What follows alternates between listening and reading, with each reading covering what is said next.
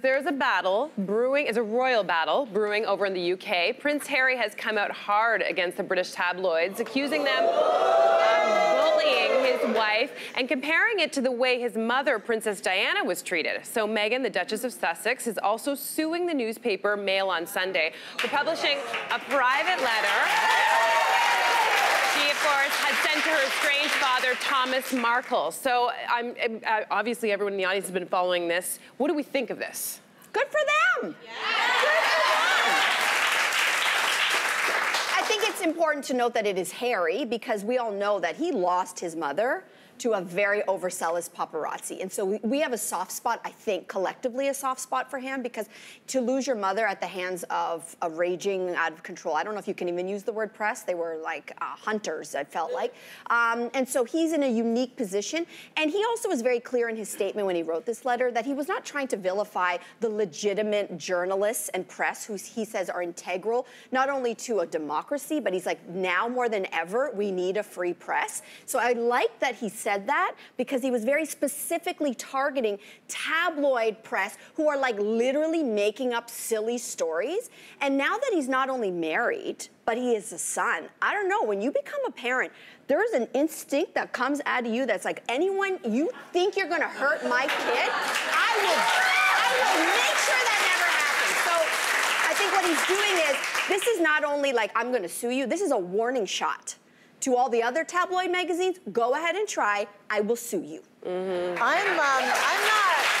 I'm not a huge royal watcher, but I really do like these two a lot. I think they're so empathetic, and it's been tough for them. And I think my heart breaks. I think about Meghan and what she has to think about, that she could be sold out by her own family, that her father or her sister would sell a letter or tape a conversation or whatever they do and sell her out. Like, that has got to be so, so heavy that my heart breaks. And they're not easy on Meghan. They haven't been easy on Meghan at all. At all, no. They're extra. They're extra. They're extra. I think that's what it is. I think that it's fair for the British tabloids. And to be clear, the British tabloids in this case are not the supermarket rags that we have here.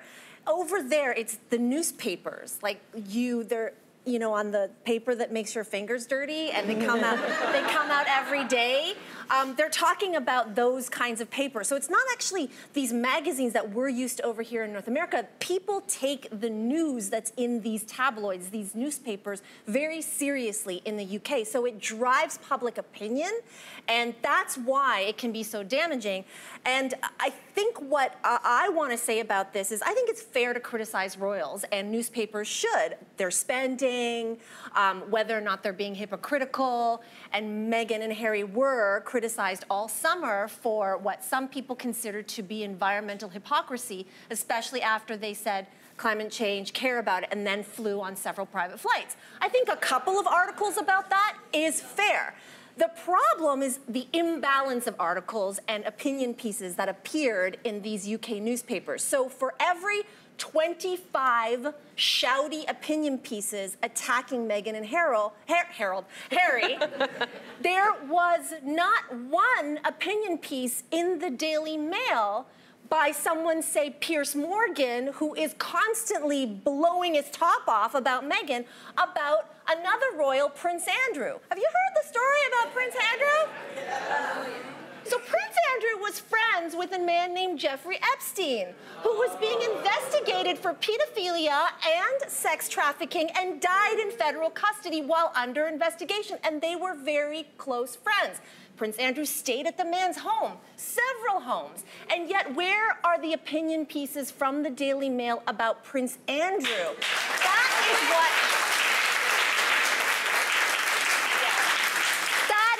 we're bumping up against. I wish people would just stop reading Piers Morgan. He is out there to troll everybody.